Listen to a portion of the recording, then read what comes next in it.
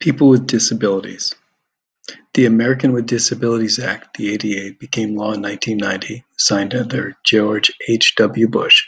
The ADA is a civil rights law that prohibits discrimination with individuals with disabilities in all areas of public life, and that includes jobs, schools, transportation, and all public and private places that are open to the general public.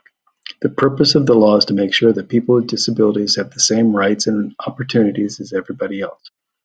ADA gives civil right protections to individuals with disabilities similar to those provided to individuals on the basis of race, color, sex, national origin, age, and religion. It guarantees equal opportunity for individuals with disabilities in public accommodations, employment, transportation, state and local government services, and telecommunications. The ADA is divided into 5 titles or sections that relate to different areas of public life. The enforcement of the ADA law is through the Equal Employment Opportunity Commission.